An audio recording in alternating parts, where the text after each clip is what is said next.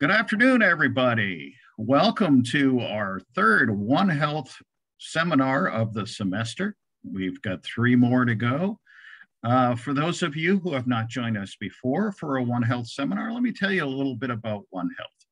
Well, One Health is essentially just recognizing that we're all in this together.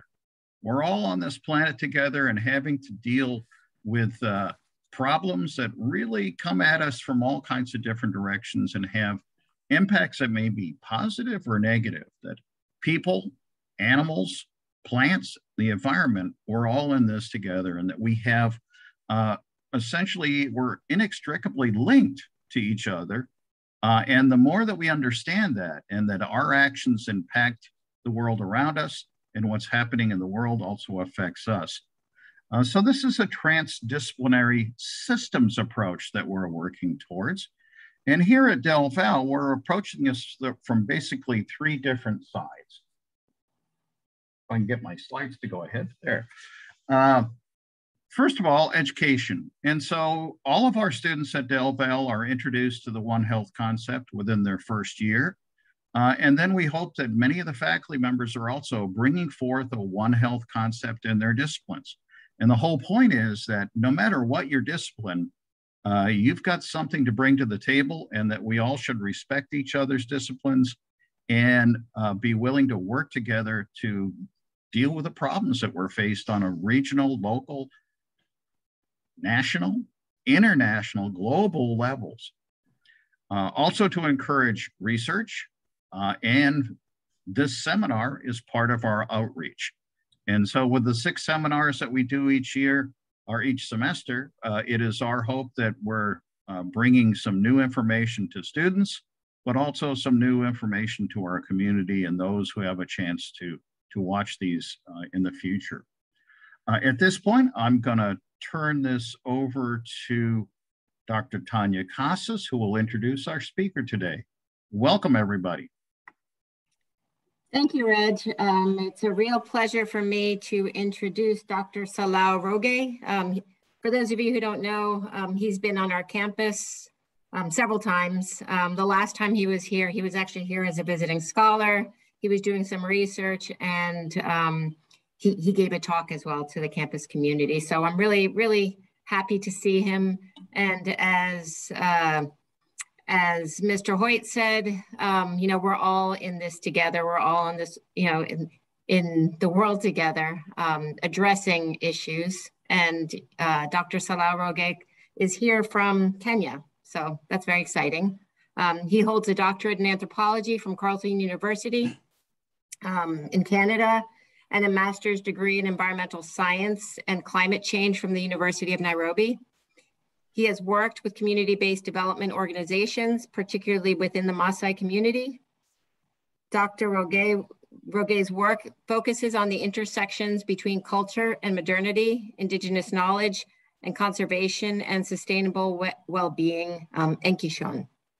Dr. Salau Rogei is currently a postdoctoral fellow at Carleton University, where his research focuses on resource conflicts among the pastoralist communities in East Africa. And he is also a freelance researcher and consultant working with Indigenous communities on issues related to development, climate change, environment, and social economic empowerment. So thank you very much. And I really look forward to your talk. Thank you. So thank you. Thank you, Tanya, for having me here. It's a privilege to join you again, albeit virtually. I've been in your beautiful campus physically, but we wish that kind of freedom is going to resume soon. And today I'm happy to be a panelist, sharing and contributing towards the One Health series of seminars, which is really something that I'm passionate about, because I'm passionate about sustainability. I'm passionate about everybody's recognizing the fact that we all share the responsibility of making our universe as habitable as possible, and providing the stewardship towards the future generations. And I'm going to make my presentation. I'm trying to share my screen. Let me see. Oh.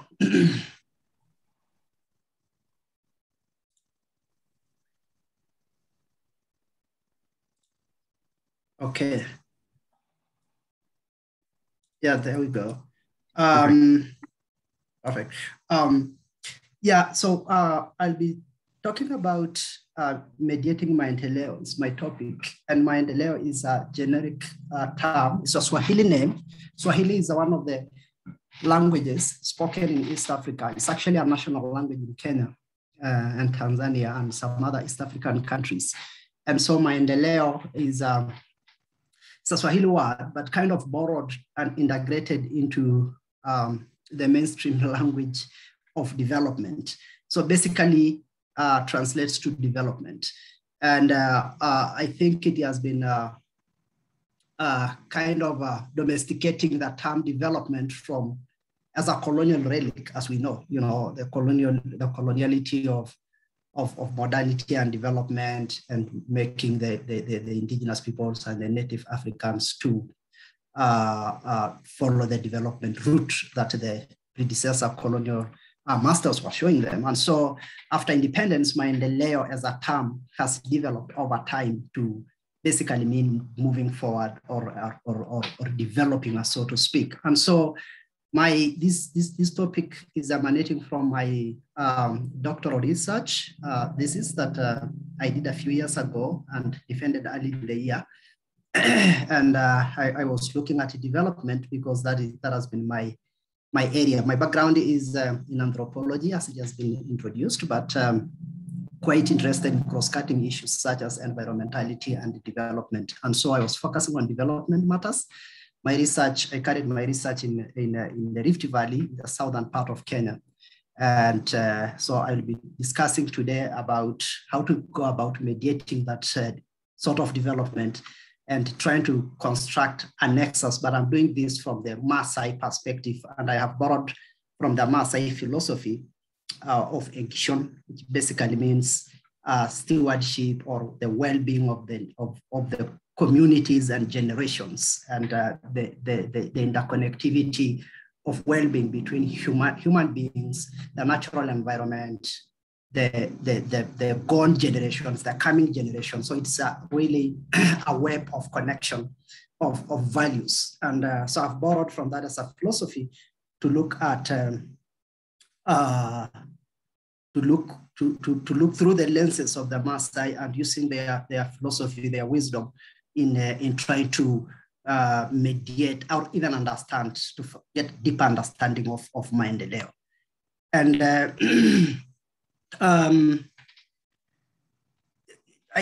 the end of this, I intend to have shared with you, and because I took geothermal development as my focus area in the particular site where I was doing my research, and geothermal is an interesting project. One, it is one of the fast growing development activities in the country, one of the mega development projects in Kenya, being driven by, of course, the global warming question. So it is coming as a solution to the global warming phenomena and eventually addressing climate change issues. And so it's coming up quite strongly, of course, driven by international resources, backing it up, and a lot of political goodwill in the country. And so these developments are taking place and are happening in the erstwhile kind of marginal areas, the areas that were the frontier regions of the country, the semi-arid areas occupied by indigenous peoples. And so I undertook my research among the Maasai indigenous communities in southern Kenya, and trying to look at geothermal development as a case study and how this is impacting on, one, the community livelihoods, and two, the environment, basically, especially the biodiversity, because as we know, the indigenous peoples and biodiversity are really interconnected and the natural environment. But in this particular area, geothermal development is actually taking place in a protected area, in a national park. So it was an interesting case study. So I try to look at then the deeper meaning of this Maendeleo development as we come to understand it, and then ask ourselves the questions of for who, this development is being driven for who, for whose benefit, and by who, and why. But also try to understand how the Maasai perceive it. And to do that, as I said earlier, I use the Enkishon philosophy to try and not only understand, but how the Maasai also can, or how the Enkishon philosophy can be used to mediate these contested developments and the frictions, so to speak. But also, finally, try to, this particular study have attempted to construct a nexus between these overlaps of development, of conservation, of community well-being, because at the end of the day, each of them is important. None of them is important than the other, but then they all need to accommodate each other. But just before I go, a little bit deeper, perhaps I should just mention a little bit about the Maasai. These are Nilotic ethnic groups inhabiting northern central and southern Kenya and northern Tanzania. The communities, I guess, is really well known in many countries and actually in the world because of their distinctive customs. And they have managed to maintain these customs in spite of modernity and also in spite of a lot of change that is taking place around them. So for that reason, they have stood out as a very distinct society in the region. But also, they're also known as livestock keepers, pastoralists, living livestock and moving from one place to another, practicing nomadism, a seasonal transhumance movement, using the forage and the natural resources within the territories where they live.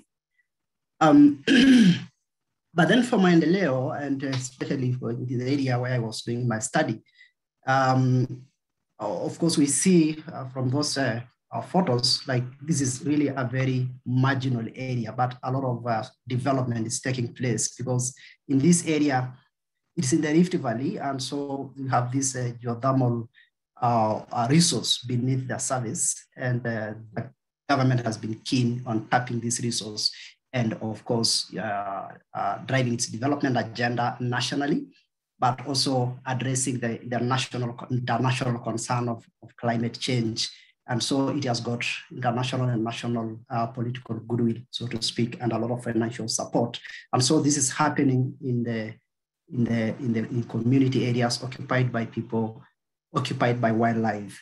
There's a lot of huge mega development projects taking place, earth movers, fencing taking place, standard gauge railway, a railway line being constructed, evacuation lines, as you see on that photo on the bottom part of the screen on my right, the evacuation lights for the power, and the far background, you could see the smoke billowing from the hills.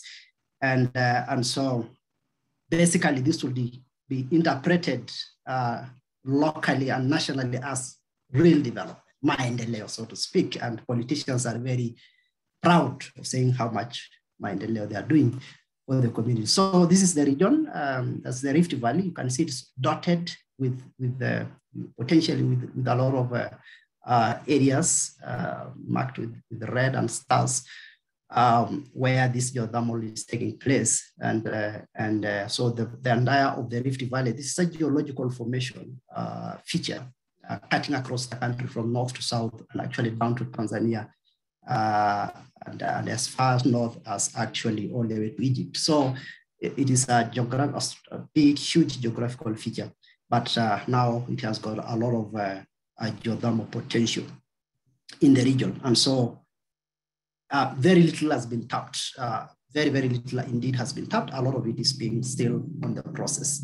And the area, the specific area, focus area, has been in a particular area where this is just a sketch representation of how rich and how layered the specific area is as a conservation area, but also as a community land where like communities are practicing their farming, and then now as a big development project area.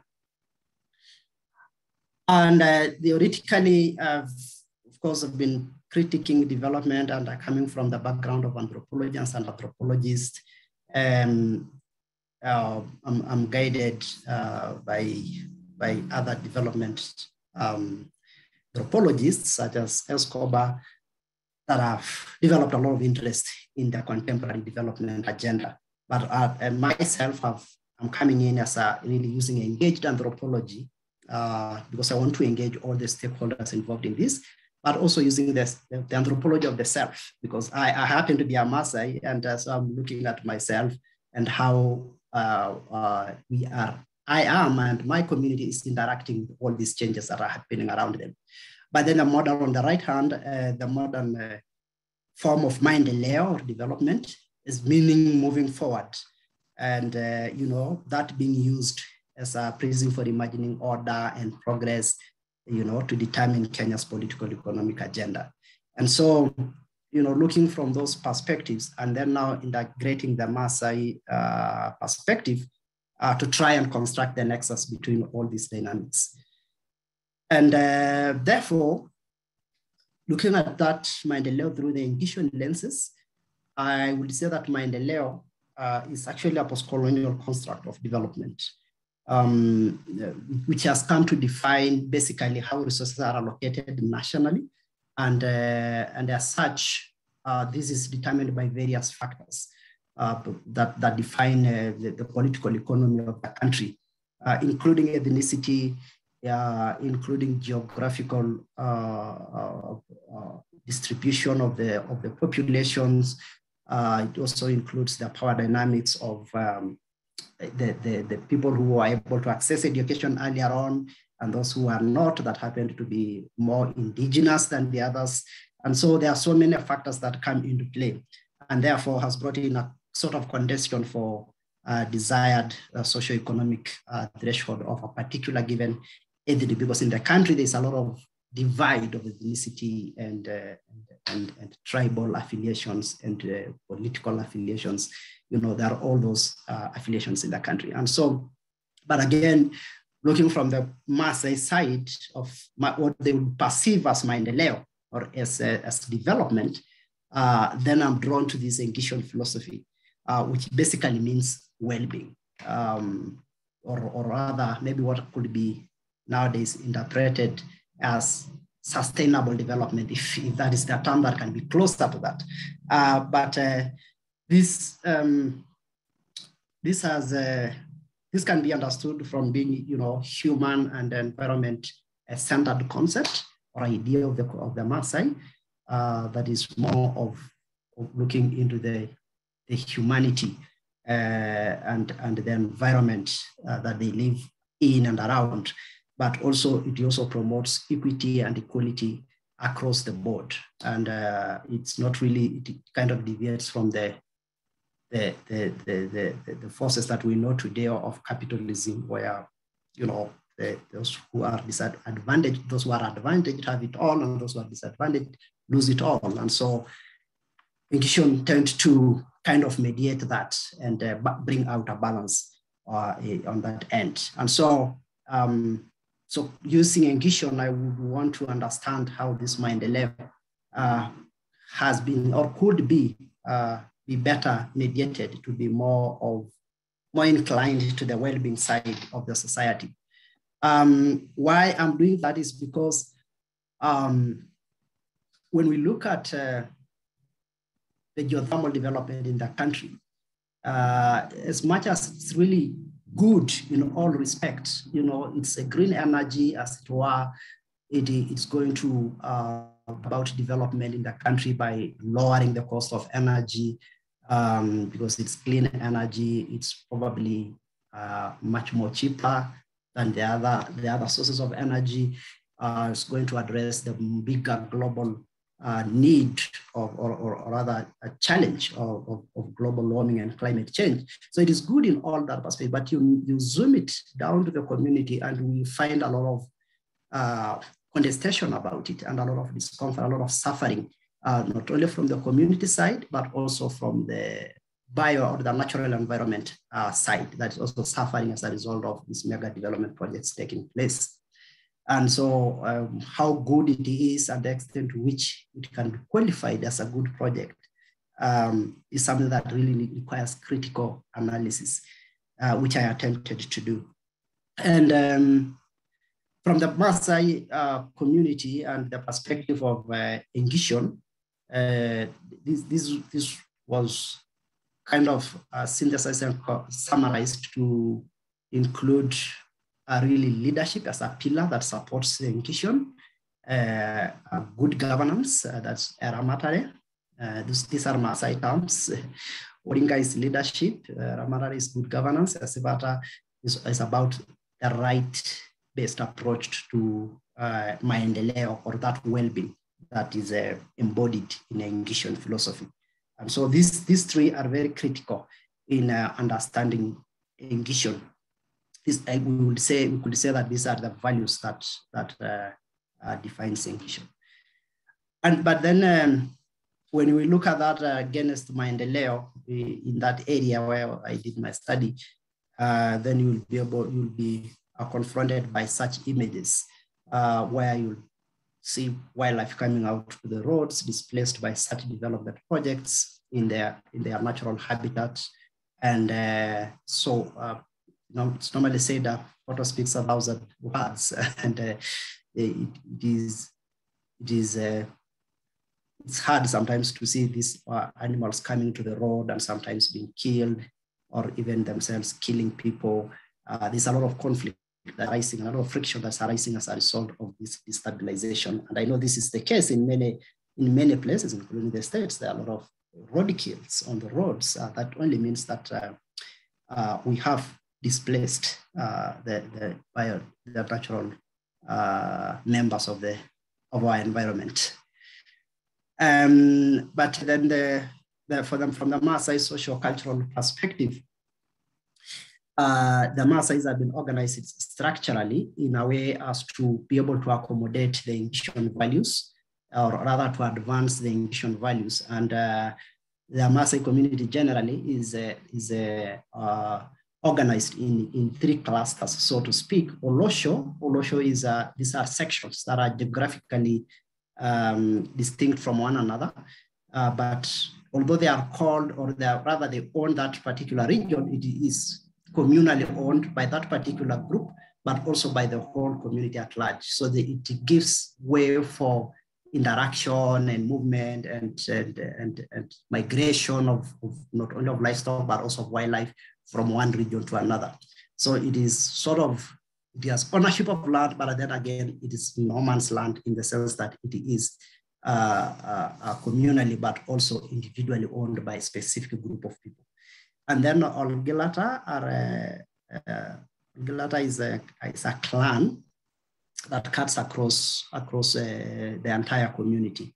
And these are the filial relations. These are the blood relations, the relatives that cut across the community and tend to bring about, to accommodate reciprocity, advance reciprocity in the community, accommodate the needs of the others, and guide so many other social aspects of life, such as marriages and all that, and also used for conflict resolutions.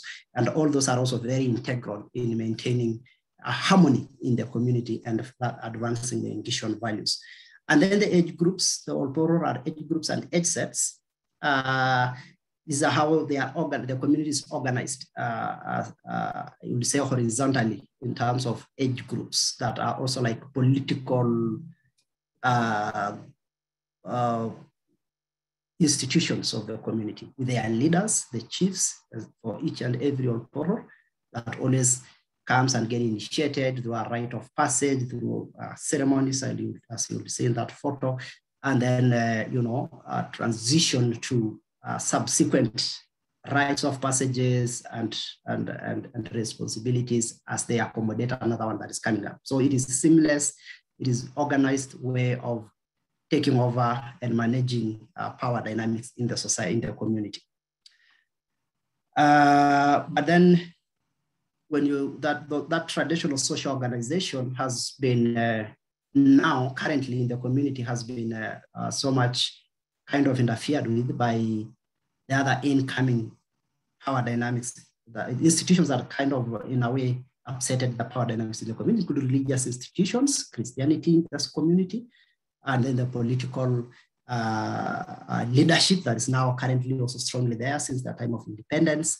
And so there is now kind of a mix-up in the community, and this has influenced the Enkishon, or rather has affected the way they would guide the Enkishon to the direction that they would want it to go. And in that region, you will see that confusion even coming out in terms of indigeneity and modernity of maendeleo, like where the geothermal is taking place. We will see still livestock rearing taking place, grazing of livestock in the region, but then under the big infrastructural infrastructure there, you'll see the power lines, you'll see the pipelines, and then there's a national park on the other side, there's an energy park there, but then there's sheep grazing there. So it is really a cocktail of competition of land use. And so all this is bound to bring a lot of frictions and impacting on the imbalances that are there. And what has happened in the region is a lot of forceful evictions of the communities by the state and the investors. This has happened in that region where they would want to extract the geothermal power, but mediation in some areas have been used. In some areas, forceful eviction has been used. And we have seen bulldozers coming to flatten the houses in some areas. Conflicts are incited and homes are burned just to make people move out and give way to the so-called development. And so this begs a question whether this is really development or is a kind of a reversed sort of development. But what I've been advocating, and that's coming out of my my studies, is trying to mediate Enkishon and try to construct the nexus, but from within the Maasai context, the Maasai perspective, how they will mediate their traditional organization on one hand, that is the Olosho, Olgelata, Olporor, in the midst of the contemporary leadership structures, because all this actually, the leadership that is the driving, is kind of the drivers of development or maendeleo, whether it is positive or negative, it really falls on the roles of leadership, whether it is traditional leadership, political leadership, or religious leadership. And so how that can be mediated, the nexus between the three, but of course also mediating the values of the Enkishon, as it were, that is good governance, the leadership, and the rights of the people will probably bring an ideal well-being, and that's the Enkishon, the desired goal of the community. That's how they would want to be in the future. It is. That's why I say this is an engagement apology from my end, because trying to influence the mindset and the thinking of these different groups that are so ideologically so distanced, like the traditional, which is still a very strong pillar in the community, and still practicing a lot of traditional kind of governance systems, have their traditional leaders, traditional way of doing things, the ceremonies, rites of passages, but also the political group drawn from the Maasai community, yes, from the region, they have representatives, but with a lot of influence from the national leadership and international forces. And that tends always to be in conflict with the traditional, and the church that kind of aloof from the other two, I mean, the religious group, tend to look at the traditional and the political not as good guys, but again, it also has a very heavy representation of the community that are both traditional and religious in terms of Christianity and political. And so unless this is mediated within the community, it would be hard for them to be able to redefine Enkishon, as it were, in the current context and be able to engage with the national political economic agenda and the international development agenda, such as the geothermal actors, because even the geothermal development that's taking place, I'm just using geothermal as an example, but there's a lot of other resource extractions taking place in not only the Maasai community, but in the other indigenous people's communities, other pastoralist areas in the country, extracting different types of resources. There's even a lot of wind power in other regions. There's even oil exploration in other areas. There's a lot of these other minerals, gold mining, and in some areas. And so geothermal is just a case study in this matter, but this is a replica of what is happening elsewhere in the region. And so this is very critical not only for the Maasai, but for every other community that is thinking around the three forces around them, the political, traditional, and religious forces around them.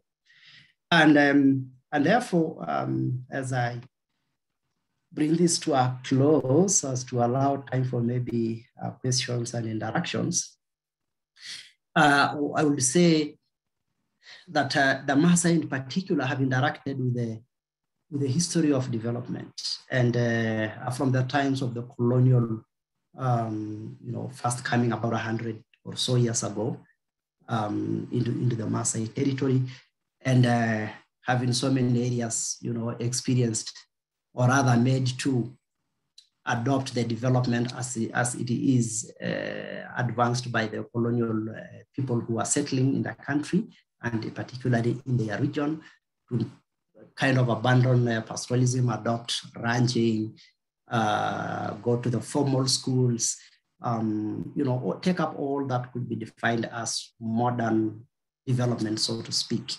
And in so many cases, at least from the Maasai point of view, they kind of rejected that for so long and used that as a defense mechanism, to kind of close in and reject that what comes from outside. One of the reasons that could be used to define why the Maasai are still perceived as more cultural, more traditional, compared to other communities that accepted the so-called development and moved on. And as such, the loss of strategic alliances, building opportunities in this case, I mean, because of that kind of isolation, they could not be able to engage with the national agenda in the political realm. And that has further continued to relegate them further, marginalize them further from benefiting from the national resources, the sharing of national resources, because politically they could not meaningfully engage and build on strategic alliances to be able to mediate for allocation of resources. And that has led to the loss of Enkishon defenses, such as the leadership, ability to govern themselves, and sort of lost their rights to development, and reduced the resilience and further exacerbated vulnerability.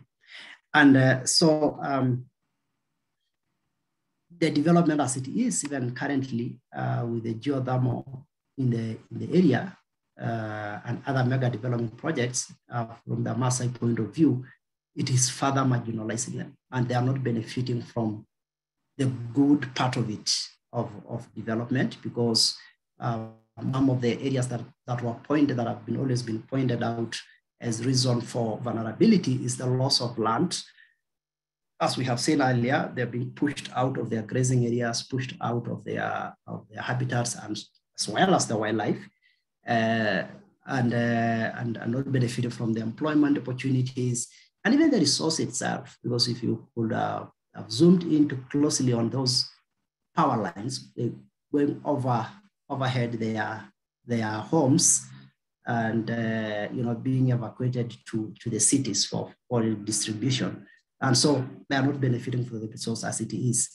And therefore, that makes them say that this is not a good development. It's not really development as to the meaning and the deeper, it doesn't make sense to the deeper latter of the word of development as it is. And so maendeleo, therefore, in that case, need to be mediated, to try and bring it into conformity with the Enkishon as understood by the communities. But to do that requires a lot of mediation, a lot of discussion, a lot of deeper engagement with the communities, which is currently happening, a lot of civic education, a lot of civic awareness on how best they can be able to mobilize their values and be able to engage with these forces that are coming from outside.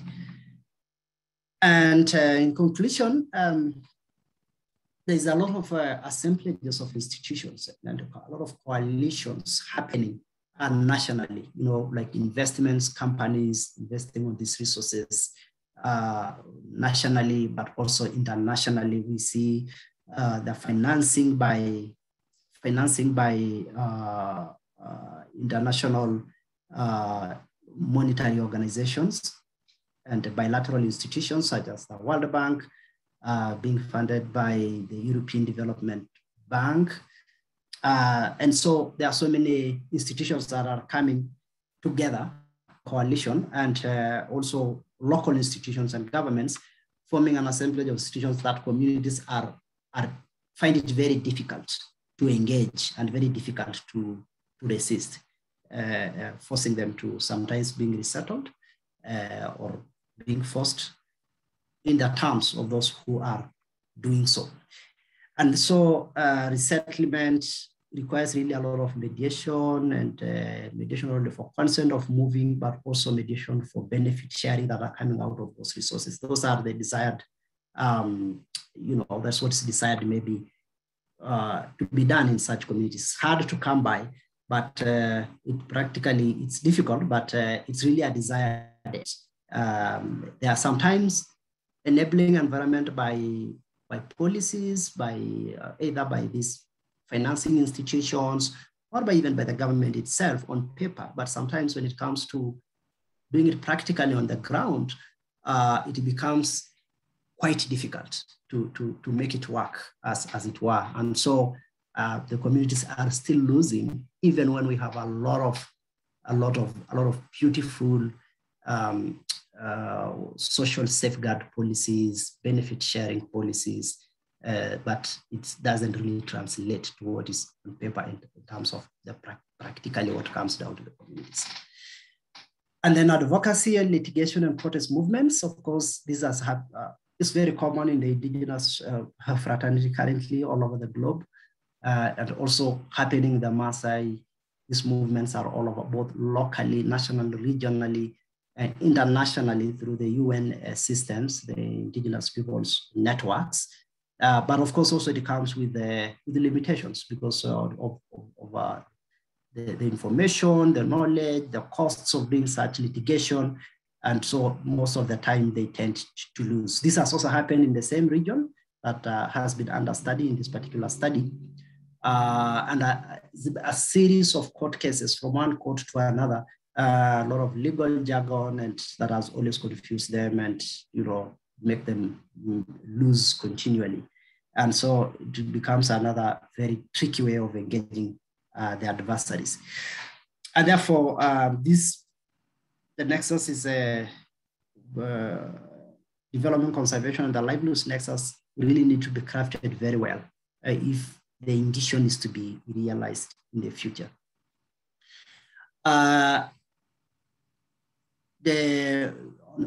Specifically on the issues of governance, especially of the environment, what has come out very clearly is that in the country, for example, like Kenya, that cherishes natural environment, conservation, and the country is really dependent on tourism, on wildlife conservation.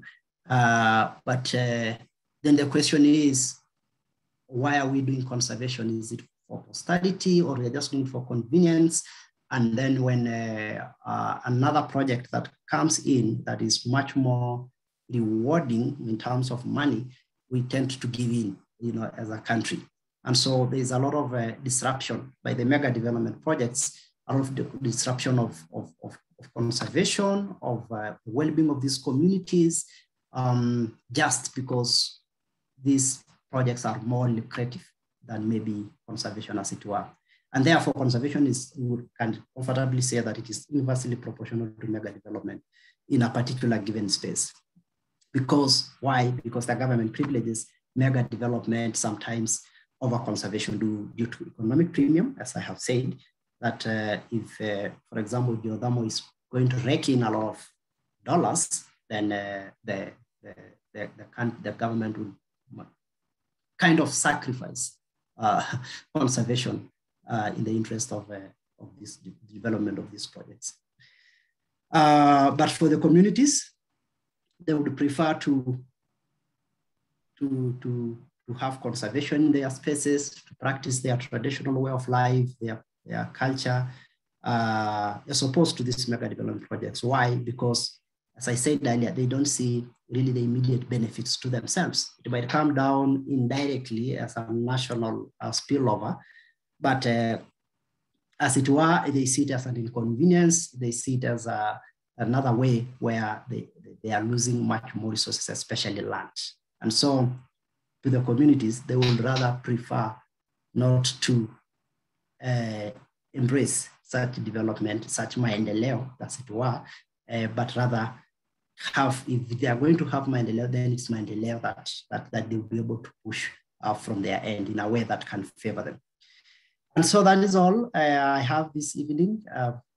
Glad to share about my experience and in engaging in this very interesting topic of One Health, which I think my study tend to contribute towards that goal of having an environment that is safe, that is good to all members of the society, to all members of our global village, so to speak, both the wildlife, both the people, the way they do things, their way of life, their cultures, their values, and that is what we will define as Enkishon. So Enkishon can as well be translated as One Health, because that's actually what it is. Thank you so much. Thank you very much, Dr. Rogei. What I'll do is we'll begin to, I'll read the questions that our participants are asking. And as they begin to fill out the questions, I do have a question for you. In your talk, you talked about particular vulnerable communities, especially those communities that maybe are sticking to their traditions a bit more. And you talked about Elosho, the geographical structure, the clan structure of territories, of, land ownership. In thinking about Enkishon, how does that reconcile kind of with modern understandings of land ownership driven by a capitalist society? I mean, is there a way of reconciling maybe traditional understandings of land, territories, and ownership with modern understandings of land ownership and private property that I assume might be driven by the national government? And does this, where do communities stand in this? I know in my research in Latin America, when it comes to particular natural resources, even when indigenous communities have adopted a more modern practice of land ownership, the national government still owns the subsoil, so to speak. So it doesn't necessarily give them a leg up when trying to combat some of the forces of development as defined by the national government. So what does this look like in Kenya?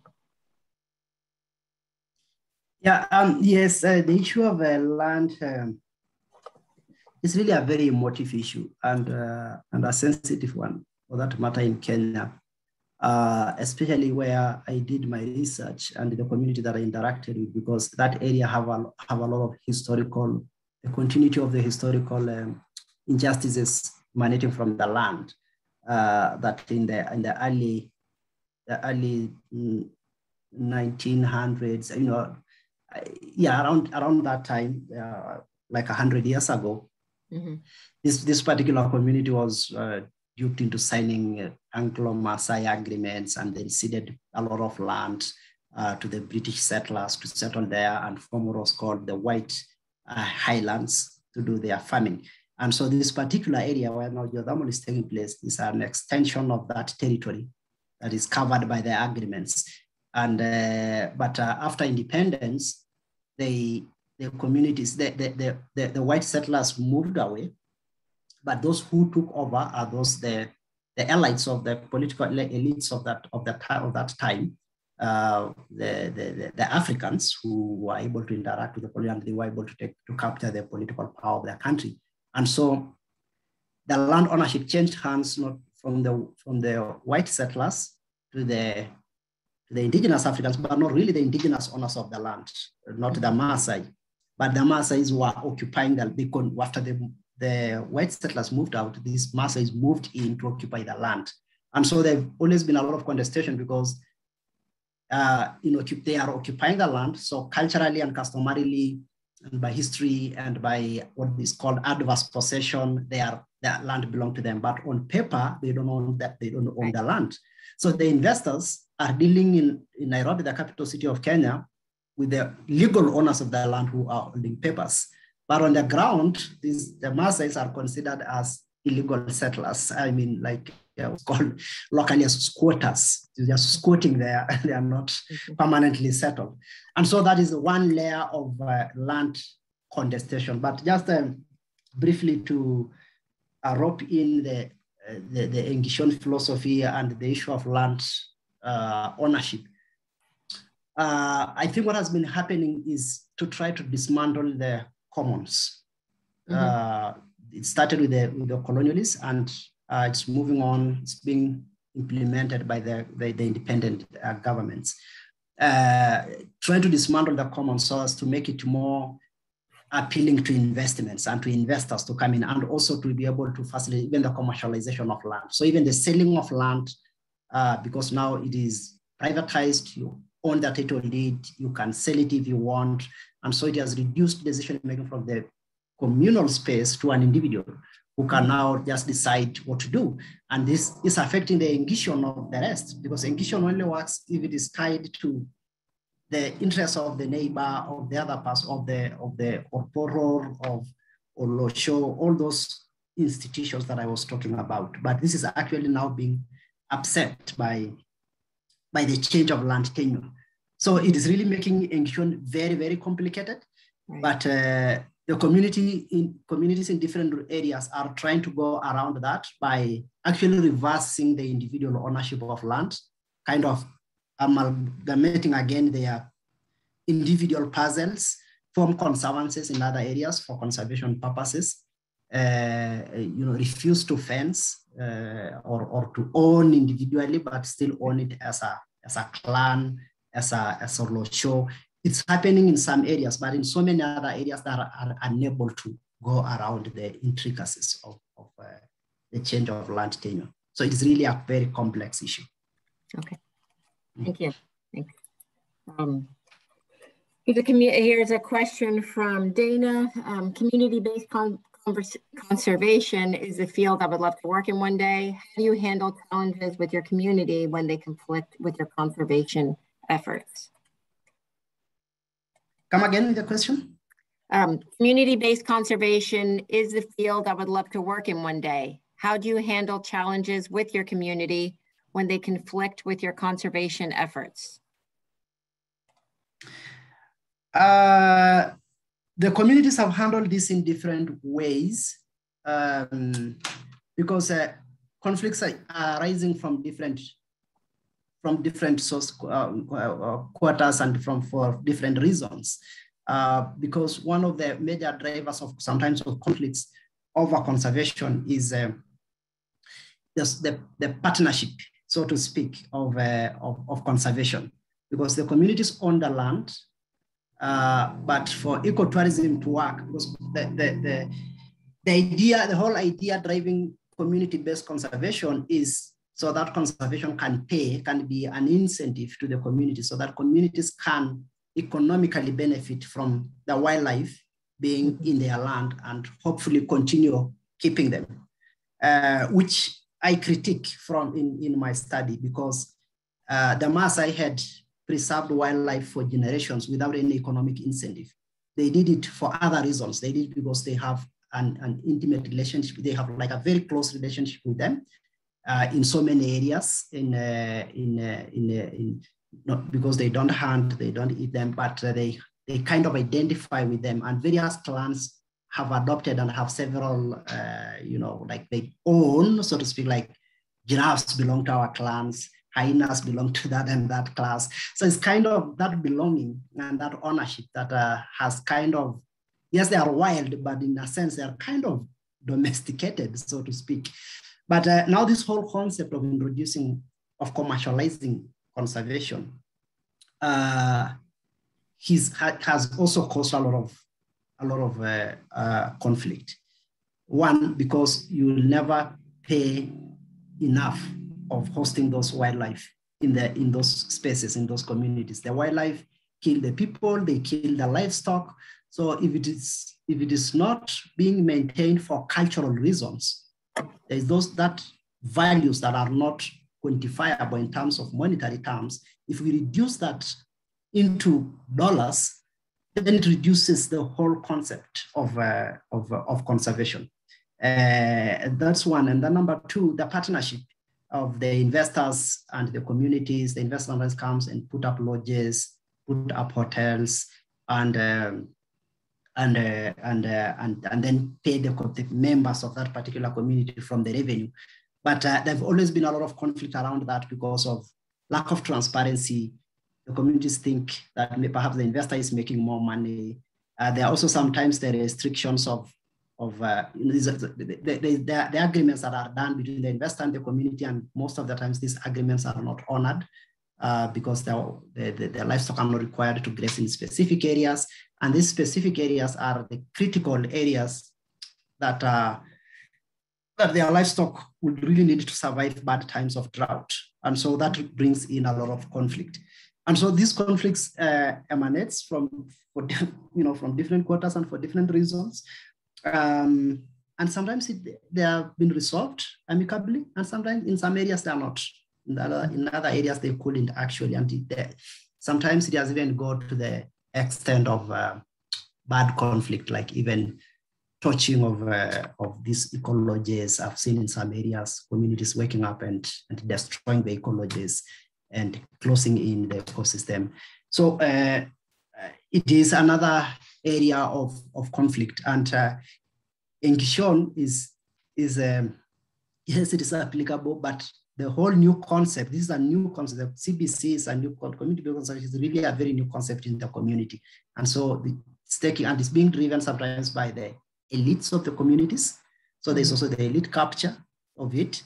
And so even the rest of the communities feel like they are being, the gatekeepers of the community are like probably duping them. So there are so many layers of mistrust and conflict, which is a very big issue. Probably that requires another whole day for a lecture on that. Yeah. Thank you. Here's a question from Claire. You mentioned an economic premium for mega development. Do local communities benefit from these development projects, such as through jobs or energy? Who exactly is benefiting from these? Do the local people get any say in this or no? Thank you. The main reason of this content is the fact that they are not benefiting from this resource directly.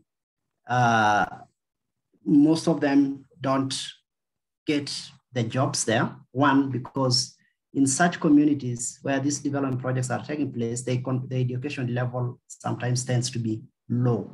And so most of the community members do not have the requisite skills to be employed in those areas. And even when they are there, there's still a lot of political interest from outside. You know, the other dominant communities that are politically connected somehow just gets maneuver their way through, because there's a law in Kenya that requires that such projects should employ at least 30% of the local people. I mean, their workforce should comprise of 30% of the local people. But recent audits of so many projects shows that that's not the case. But then also there's a whole question of who is local, because the law is very vague on who is local, because anyone can qualify himself, herself that I am local because maybe I live around that area, but you're not necessarily the bona fide indigenous person of that particular community. So there is a contestation of who is local, and even of indigeneity, even where maybe the term indigenous is sometimes used as a tool for negotiation for some of these benefits. Is also very much contested, especially in Kenya, because everybody can say we are also indigenous. You know? So, so in terms of benefits, especially in terms of employment, is really an issue. And benefiting from the resource itself, like the power, it's not in most of the places that, and especially the area where I've worked, I've done this particular study. Many households do not have electricity. And even those, the few that have some areas that are connected, they find it very hard to afford to pay at the end of the month, to pay the rates that are required to pay. And so it's a big resource coming out of their land. And some of them are at times saying we should be given this power for free because we have contributed, we have donated the land, or rather the land was taken from us. But that's not the case because of so many stakeholders involved. You know, those who are exploring, to those who are bringing this steam to the sub-service, those converting into power, those who have a petting, and another whole entity that is now going to market the energy to the consumers. And so it's very difficult for them to engage because of the so many bureaucracies that are involved. So in terms of benefits, we can just wrap up that one. It's a very big issue. And actually that's a major force of conflict because they say we don't benefit from such resources. So as a follow-up question, do you, in your research, have you found any community that has maybe been able to directly negotiate? Are there, with some of these external companies coming in to exploit this natural resource or the geothermal power, are there any communities that have been able to do this? Or is it just people in Nairobi that are negotiating with these companies or investors? There's one section of the community in the area that I worked in that have attempted to negotiate with the Kenya Generating Company is one of the companies that is developing geothermal in the region, among other companies. But KenGen is partly private and partly public company. Okay. And the community, a section of the community tried to engage them. And so they were moved, kind of resettled in another location. So they agreed to do land for land kind of compensation, like give us another land. We don't want money as such. Give us land, but then they built houses for the households, identified about 150 households, build the houses for them in an alternative land. And so many other pledges were involved in the agreement that they did with them, including supply of water, building of roads networks, and opening up that new village to a road, to accessibility. But what happened down the line is that after they have moved, then they realized that, hey, this is a lot of the promises that were made were not fulfilled, like 1 to 3 years down the line. Mm-hmm. The area they went in was much inferior in terms of quality from the area that they came from. And the construction of the villages didn't conform to the cultural norms and requirements of this particular community. So it's kind of also affected a lot in the social cultural end. And so there were a lot of many other problems that came out of that they, on the basis of their negotiation, they petitioned the financier, that's the World Bank. They did a petition to them. And then there was a team that came to mediate between the community and that particular company to be able to fulfill their promises. So that one attempted to engage, but you see the power relations are so, are so diverse. So it didn't work as such. So one other community recently in another area is trying to establish a geothermal company by itself so that they can go out and look for investors to come and invest in their land and be able to directly benefit from this particular resource. But then they have a very big challenge going around the government requirements, the requirements of the Ministry of Mining and all the other ministries involved, because they didn't anticipate such communities can be able to front such kind of a proposal. So there's still a lot of challenges. Yes, there might be room for engagement and negotiation, but there's a lot of hurdles to be overcome. Okay.